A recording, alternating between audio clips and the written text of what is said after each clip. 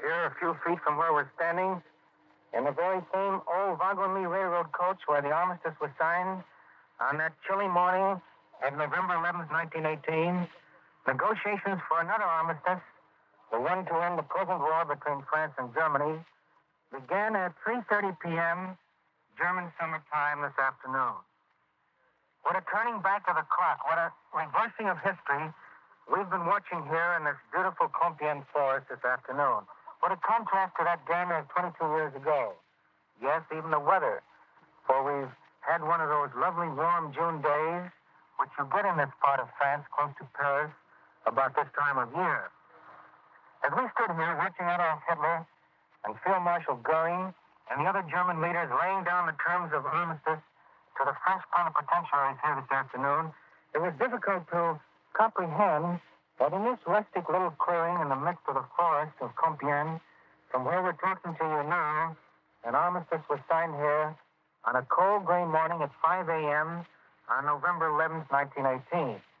The railroad coach, it was Marshal Foch's private car, stands a few feet away from us here, at exactly the same spot where it stood on that gray morning 22 years ago. Only, and what an only it is, too, Adolf Hitler sat in the seat occupied that day by Marshal Foch. Hitler, who at that time was only an unknown corporal in the German army. And in that quaint, old, wartime wagon car, another armistice is being drawn up as I speak to you now. An armistice designed like the other that was signed on this spot to bring armed hostilities to a halt between those ancient enemies, Germany and France. Only everything that we've been seeing here this afternoon in Compiègne Forest has been so reversed.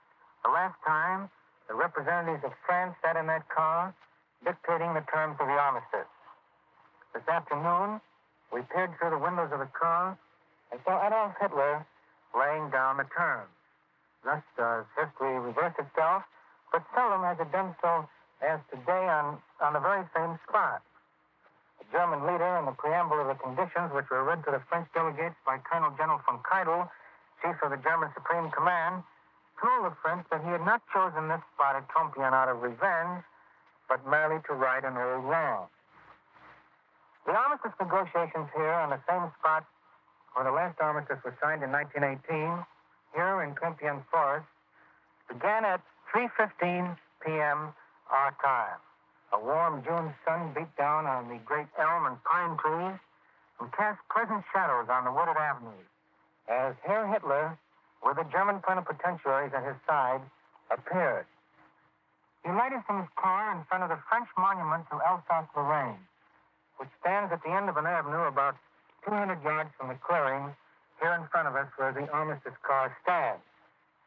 That famous Alsace-Lorraine statue was covered with German war flags, so that you could not see its sculptured work nor read its inscription.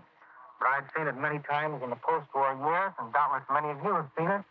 A large sword representing the sword of the Allies, and its point sticking into a large limp eagle representing the old empire of the Kaiser. And the inscription underneath in French saying, "To the heroic soldiers of France, defenders of the country and of right, glorious liberators of Alsace-Lorraine." Through our glasses, we saw the Führer stop, glance at the statue, observe the Reich war flags with their big swastikas in the center. Then he strode slowly toward us, toward the little clearing where the famous armistice car stood. I thought he looked very solemn, his face was grave, but there was a certain spring in his step as he walked for the first time towards the spot where Germany's fate was sealed on that November day of 1918, a fate which, by reason of his own deeds, is now being radically changed here on this spot. And now, if I may sort of go over my notes I made from moment to moment this afternoon, now Hitler reaches a little opening in the Compiègne woods where the armistice was signed and where another is about to be drawn up. He pauses and slowly looks around. The opening here is in the form of a circle about 200 yards in diameter and laid out like a park. Cypress trees line it all around, and behind them the great elms and oaks of the forest.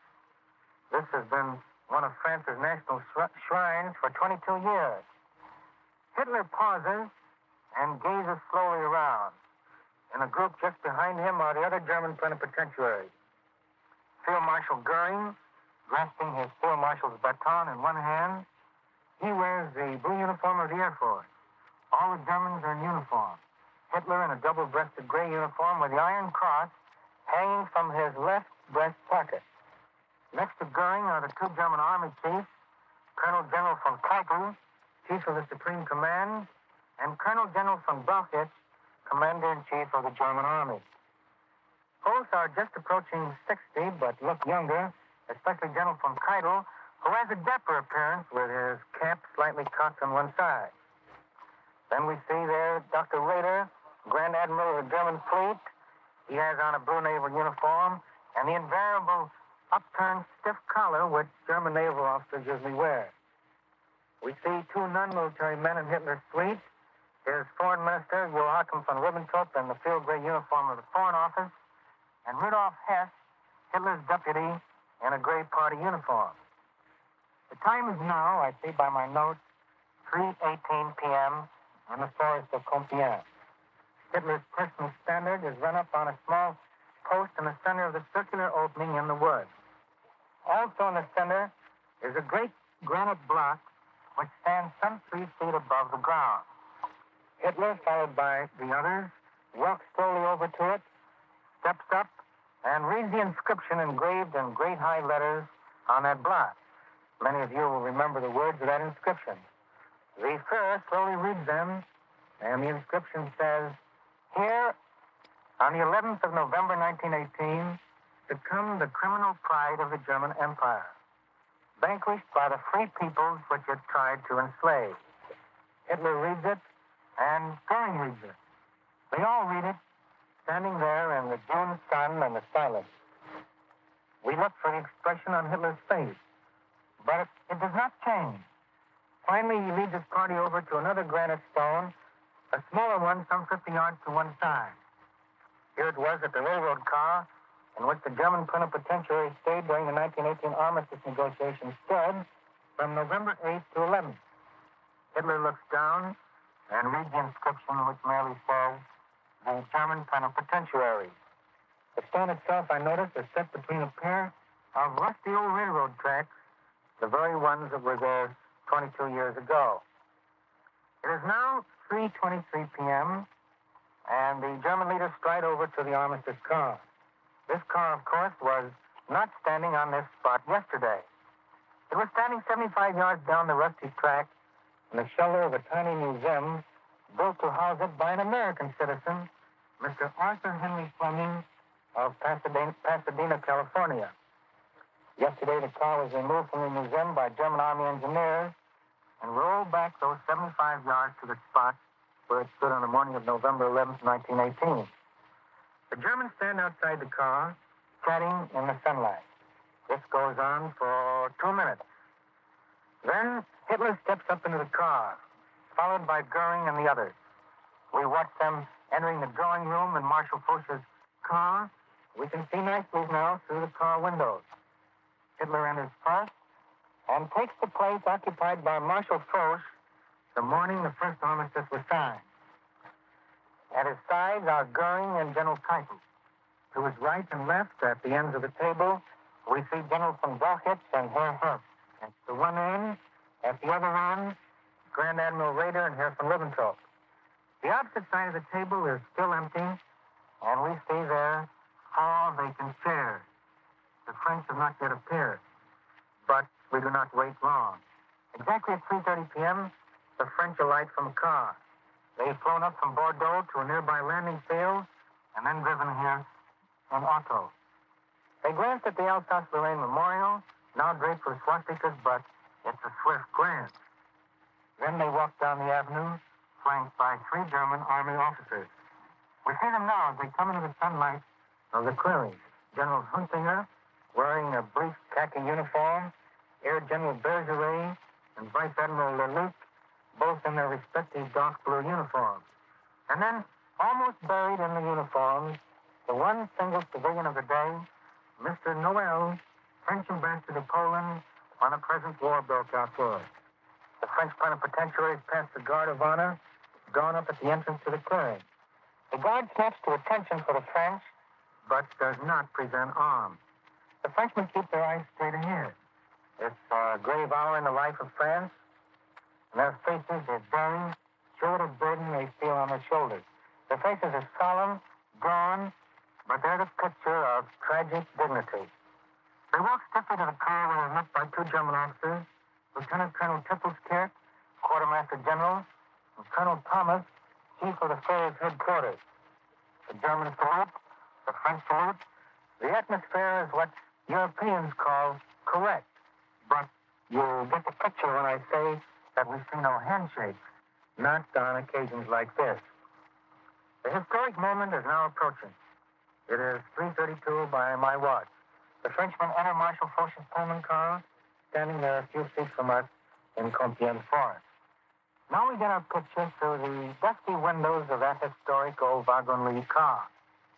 Hitler and the other German leaders rise from their feet as the French enter the drawing room. Hitler, we see, gives the Nazi salute, the arm raised.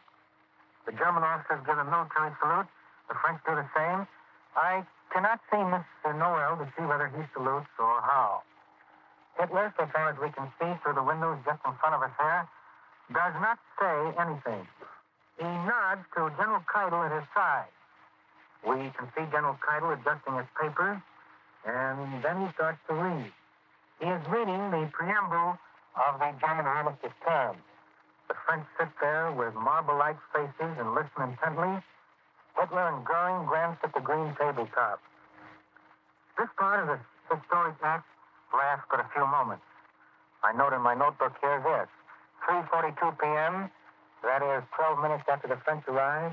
3:42, we see Hitler stand up, salute stiffly with hand upraised.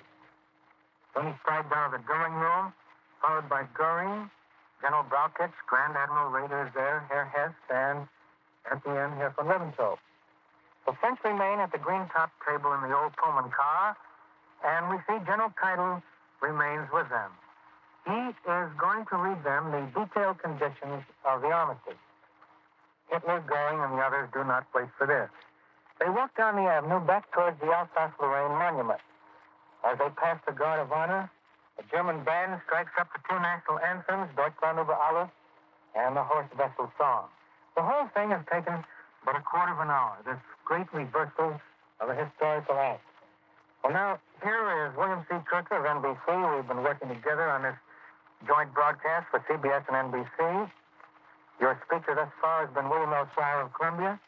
And I'm now going to turn you over to Bill Kirker, who will tell you what went on inside that car on this historic day of June 21st, 1940, in Compiègne Forest, where the new armistice is now being worked out. Take it over, Bill Kirker. Thank you, Bill. Hello, CBS. Hello, NBC. This is William C. Kirker now carrying on. We are still waiting for those exact terms, but we have only the following on hand.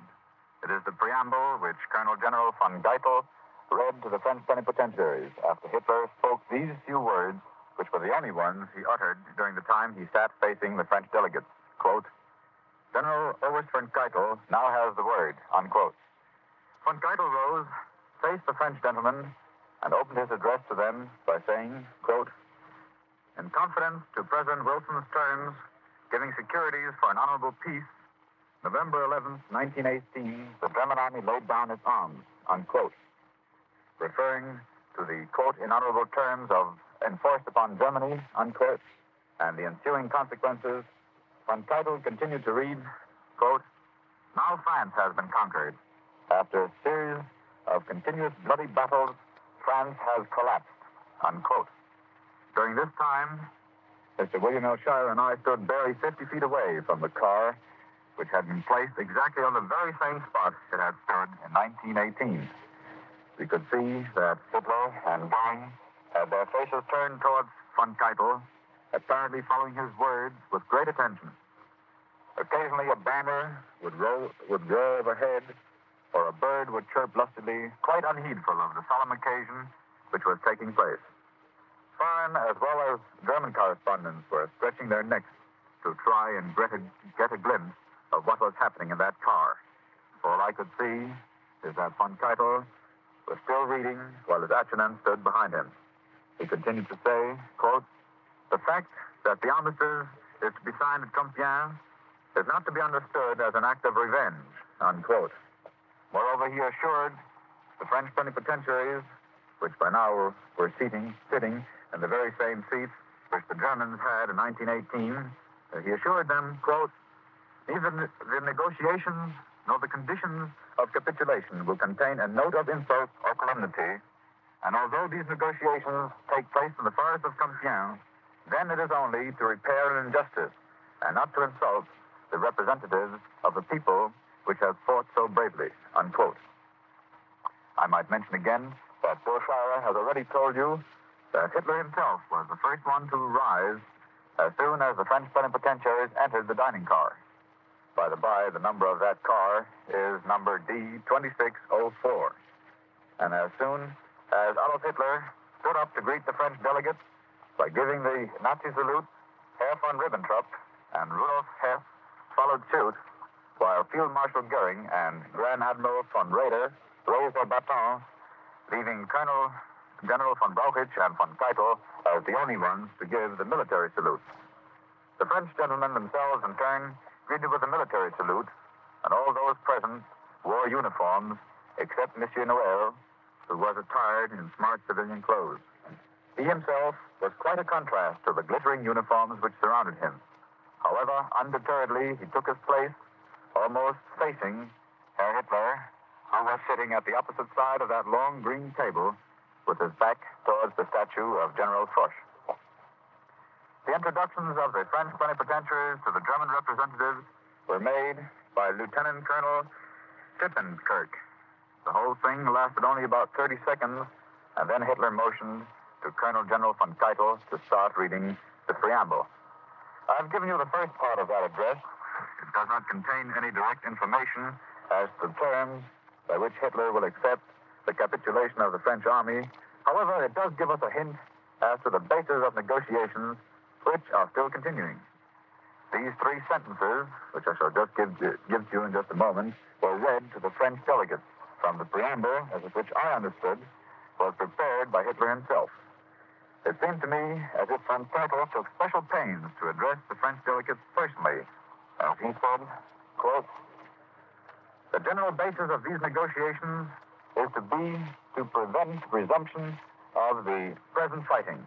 Secondly, to offer Germany all securities for her continuation of the war against England. Furthermore, thirdly, to create the presuppositions for the planning of a new peace, the contents of which is to be the reparation of an injustice inflicted upon Germany by force," unquote. Well, that is all we know at the moment. I've rushed this translation to you as quickly as possible, and as you may notice, of course, it does not tell us anything in particular.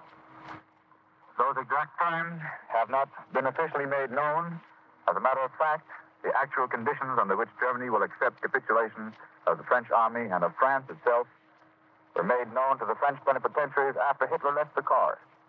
However, before he got up to salute the French delegates, there was a moment during which something occurred which even until now has remained unclear to all of us here who have been right at the spot with a grandstand seat, so to speak. It appeared as if Hitler was reading some sort of declaration. At any rate, Goering was peering over his shoulder, and it looked as if he was trying to get a glimpse of what Hitler was reading off. Anyway, this lasted for about 2 minutes. To be exact, from 3:40 to 3:42. Whether something of great importance happened, we cannot say. However, I've been told that Hitler did not read any sort of declaration at that time or that time at all. Perhaps he just followed a copy of the preamble. From what I get, Colonel General von Keitel was the only one who did any talking whatsoever during the whole time. As a matter of fact, he is the only German official of Hitler's entourage who remained in the car after Hitler himself left. Bill Shirer has already told you how Hitler stepped out of the car and retraced his steps past the Guard of Honor. Just that moment, the band played the national anthem, Deutschland über alles, which, on this occasion, too, was followed up by the second national anthem, the old party song, the old horse vessel song.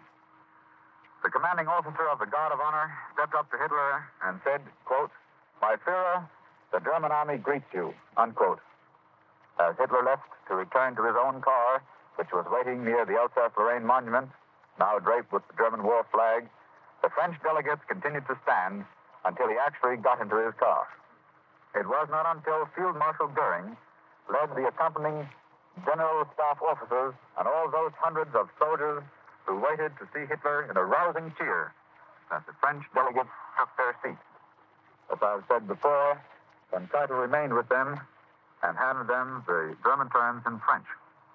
At exactly 4:26, the plenipotentiaries left the car to walk over to a small tent which had been set up for them.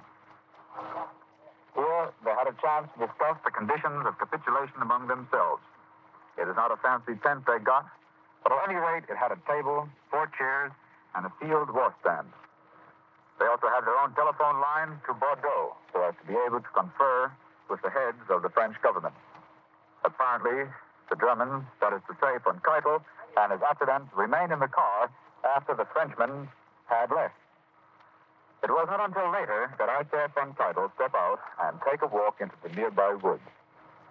Meanwhile, discussions among foreign correspondents have been pretty heated as to what sort of terms the Frenchmen got. We still do not know anything, and in all likelihood, it will not be until late tonight that some sort of conclusive information will be handed out. We had plenty of time to run over our notes and to give you the first-hand description of what actually took place.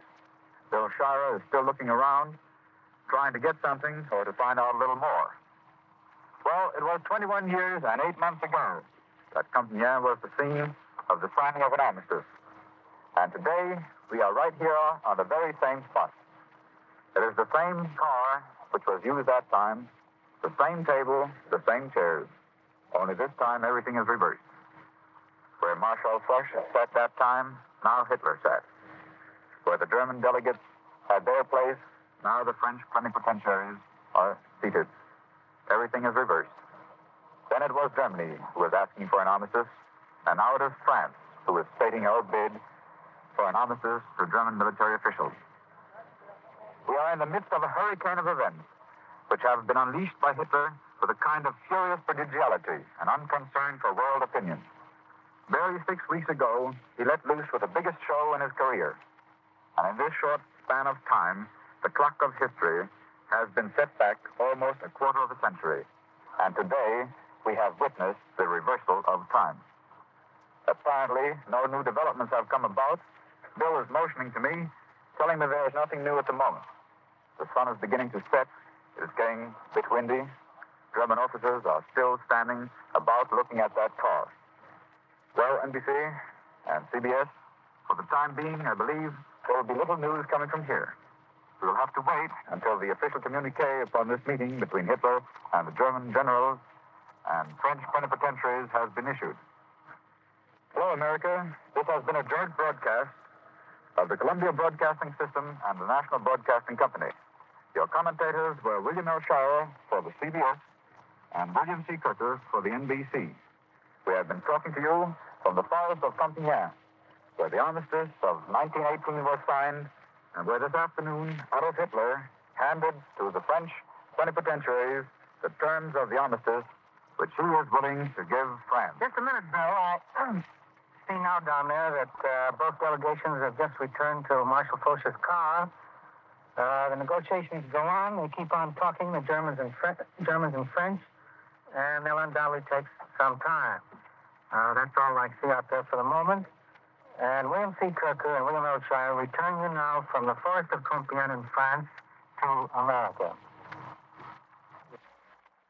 You have just heard a special broadcast from the Compiègne Forest in France, where on the historic morning of November 11th, 1918, representatives of the German army received from the Allies the terms of the armistice which ended the First World War, and where today, June 21st, 1940, representatives of the French government received from Führer Adolf Hitler the terms under which a cessation of hostilities between Germany and France may be reached.